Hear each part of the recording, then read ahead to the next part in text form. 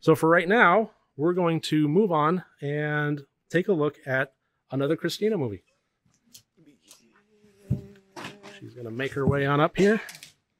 Christina, come on down. I'm taking your spot.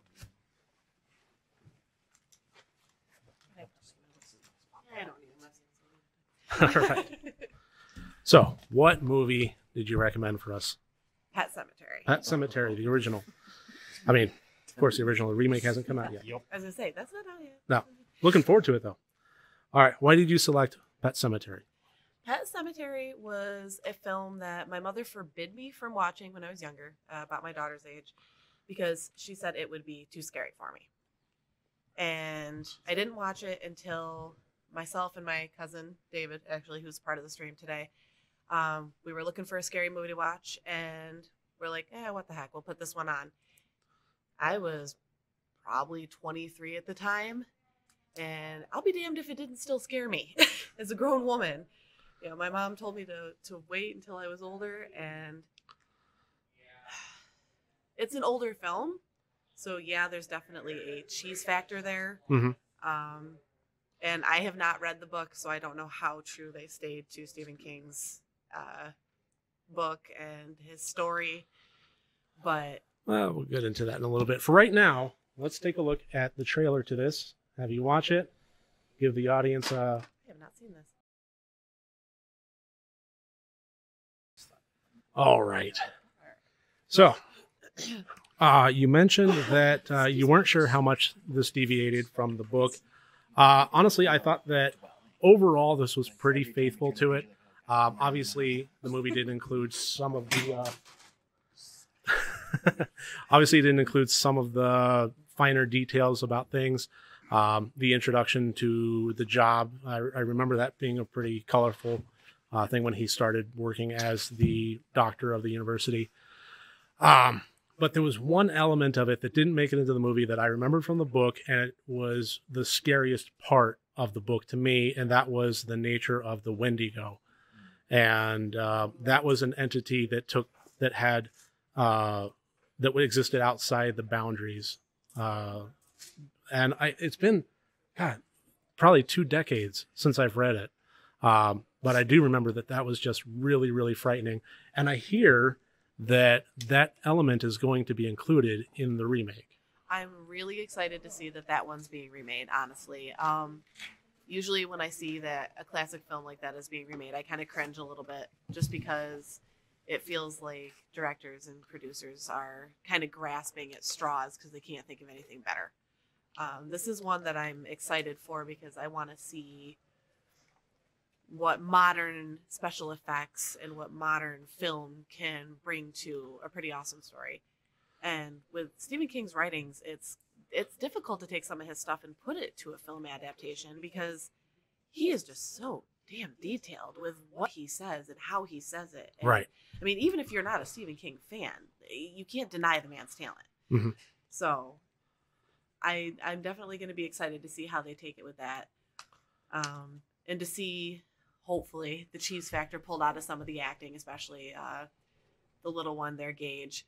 Yeah. You know, he was probably just a little bit too young to not cheese it up a little for the film. So. Yeah, but he delivered one of the creepiest lines ever delivered by a kid. Now I want to play with you. Yeah. Yeah. No, that was fantastic. I recently reviewed a pretty terrible movie, Quicksilver Highway, which was a 2-part anthology. One based on a story of Stephen King, and the other was based on a story of Clive Barker. And the Stephen King segment was the short that he wrote, Chattering Teeth.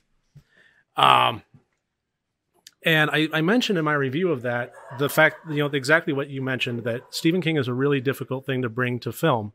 The level of just painful detail sometimes that he goes into, I think is absolutely necessary for the color of the story. But it's so hard to capture that without winding up in... Well, honestly, one thing that I'm really excited by, and I'm surprised we didn't discuss this with the best haunted house discussion, is the Netflix special Haunting of Hill House. Yeah. Because now we're getting into a thing with streaming services where they're not afraid to do a one-off season, give it 13 hours to flesh out a storyline and do it proper justice. And I'm really excited by that. So I am kind of excited in the future of where Stephen King's adaptations might turn out. I wish that it was given more than 2 movies. So do I. But especially now that I've actually, at the age of almost 32, I finally dove into reading that book. And right. It's daunting. I mean, even as a paperback, that book weighs, a metric ton. And I think it takes more than 2 movies. I do. I think it's going to take more than 2 movies to do it justice. But I'm going to bite my tongue until I see the second one. Yeah, I think Nick has some input. So for me, obviously, with Stand By Me and the birth of Castle Rock, followed by Darabont and his adaptations of Shawshank and Green Mile. Yeah. Not to mention his nice pedigree of writing some good stuff in the 80s, like the remake of The Blob, for example, which is a really fabulous remake. Creepshow. Creepshow. Yep. My question is Pet Sematary a Castle Rock production, or is it because that usually I don't know. Usually gives you a little bit of like, Fact they're check. going to take care of this property. They're a great custodian for King's work. So I want to say Let it me, might be, but Let me look into that. because that sort of brings a cachet of for me respectability. That they're not going to botch it. We're going to be on camera too here while I look this up because I am awful curious. I remember from the trailer But, what it says. Yeah. Yeah, They only just recently released the first actual trailer for it. Yeah. Right. IMDb would probably have the production company. If it's Right, listed as which is where Castle I'm Rock, looking right now. yep, that's where we are. Or do you not have the data? Just for some reason, when I pop over to my web browser, it I goes do. over to My camera phone's 2. over there. Production company, Paramount Pictures. Paramount. Oh, it's Paramount. No Okay. list of Castle Rock anywhere on there? Laurel Productions. Okay, so it's not their property then. No, it's not a Castle Rock. Yeah, because I don't know if I forget who Castle Rock distributes through, but I know they're always listed as the production company. So. Right. All right. Well, that doesn't make me worried, but it would have been nice to see that. It's like an insurance policy. I don't recognize the names of the writers for it. Yeah. I mean, out of the movies that No, were me either. were No, made me of either. his stuff, I would say that Pet Sematary is one of the better ones. Yeah, for sure. We've absolutely seen some dogs in the past. Yeah. Yeah. I found, Thinner was kind of Yeah, that one was kind of meh. Yeah. And that is one of his books that I did read. But Some of them were great though. I mean, they nailed The Mist. That They was did. They really did. that was Yeah. so But good. if we're going to talk about The Mist, without getting into spoilers, we're going to have to at least address the ending. The difference. Yes. Yeah. King has said he prefers the ending. And I do too. And I know that, Jenny, you feel different. No, I don't feel different, but I've watched The Mist so many times, and every time I watch the movie, I'm hoping it's going to end differently. And then it, like I don't want to see King Kong fall off the Empire State Building, like every time, and it was just so It's painful. disturbing. Yeah, very painful, very disturbing, and it'll just it every time it leaves me shaken up for the rest of the. Has anyone Sure, I agree. started watching the series that they Yes. released? I started did, it. I did, but it Not hasn't far. come back. Castle Rock, the series? No, No, for not The Mist. Castle Rock, The but Mist. The Mist. Oh, They- No, we actually haven't gotten into Castle Rock yet, Jenny and I, but we have seen The Mist. Yeah, but it It's just o- kind it's of not super long. disappeared. It did Yeah. not go on, I guess. Yeah, I don't know if they're going to return for any more seasons past the first one, but I mean, obviously it ended on a cliffhanger, as these things often do. I'm hoping they didn't cancel it. Yeah, I mean, I thought it was an interesting show, not a terribly faithful adaptation, No. but I don't know. I'd be curious to see where it goes from here. I kind of gave it kind of a average score. Not that I gave it a score, as I tend to, but yeah, it was on this side of all right. I'm curious about Castle Rock. I think I watched like the first half hour of it, and I got real busy and just put a bookmark there. But has anybody watched it? No, not yet. I have really, to. really want to. Yeah. I hear phenomenal things about Pretty it. good. I was impressed. There's some quality for Yeah. sure in the first episode. I've just been too busy to go back and catch up. Okay. Well, do you have anything to add, Christina? Yeah.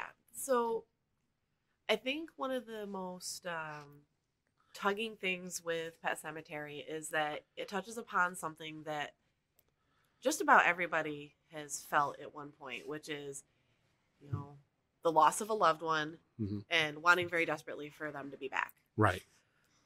And it kind of, pokes that bear, like, if you were given that choice, would you really do that? And if that person came back, would they even really be them? And I think that's a heart-wrenching but a terrifying thing to look at. I've lost, very dear people, my mother being one of them, and seeing that movie, it definitely makes me think, no, I don't think I'd want to turn back the hands of time. I don't think I'd want to play with that level of reversal. Yeah. Well, I think that's a common theme in a lot of fiction, and just general thought processes is the whole "you can't go home again" kind of thing. Yeah. And it was such a natural thought that I love that they actually integrated that into the movie when Fred Gwynn, he knew that he showed the main character, about the pet cemetery for the cat. Then child died. Not really a spoiler, it's just the story. Yeah. But Fred Gwynn immediately, I know what you're thinking. Don't do it. Yeah. It's the default. Yeah, you lose somebody, you want them back, and you're willing to, do anything for that, be it, foolhardy or not. And I did love that they explored that to the degree that Stephen King does. Yeah. I wanted to add something. Yeah. For those who may be watching things, some of us live in Hornell, New York, and Hornell, New York has one of the finest cemeteries I think I've ever seen in terms of spookiness. Right St. Anne's. Yes, and of course, the very first time I rode my bike through there, and I got to the end, I thought, what the hell is this? There was a pet cemetery beyond the spooky cemetery. But it's a beautiful pet cemetery. It is, but it was an autumn day and it was spooky and I'm like, and I had just gone to another part here in New York, Cuca Lake. There's the town of Hammondsport, and there's this great Salem's Lot church there. It looks just like the church in the Tobe Hooper television film. So then we went there. My friend Fred and I rode our bikes into the cemetery after seeing the Salem's Lot Church in Hammondsport, and then we're like, oh my God, this is an unbelievably scary New Orleans type cemetery. And then we get to the end of it, and then there was a pet cemetery. So it's like the Stephen King theme following us all day. And it's beautiful, but that cemetery is unbelievably creepy. I'm like thrilled to live so close to a creepy cemetery. It's not that bad. I can see it from my bedroom window. It's not bad. It doesn't make any sense. It flows up into Hornell doesn't make any as it goes up there, and it just. And then you start seeing like ominous, and then sometimes you start to see like a tombstone in a place where like sticking out of a hill, and you're like, what the hell? like it's just there's just dead people everywhere. As cemeteries often we have. started very vertically. There's too many of them. So, anybody else have anything? Pet Cemetery, Stephen King? It's one of those movies where I like it. I really do. I don't like watching it. It's hard. It's really hard. Yeah, good point. The kid, the cat, At least they didn't show what happened to the cat. No, they found it. Well, they don't for the kid either. It's heavily they wide. did. They didn't really show it.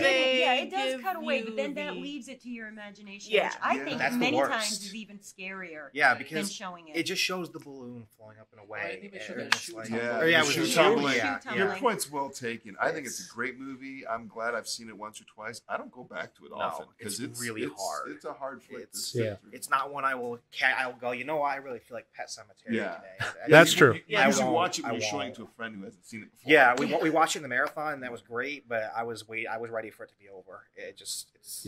I just don't put it in the same category as like it's one that I'm not going to pick it up on a casual watch level, but at the same time I'm also not going to actively cringe when somebody wants to watch it with me. No. Like I'm not. It's not in the same category for me as like Antichrist or Requiem for a Dream.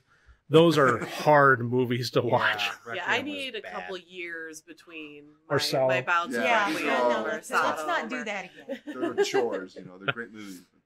Yeah. All right. So that should about do it for Pet Cemetery and our discussion of it. Thank you, Christina, for joining us here.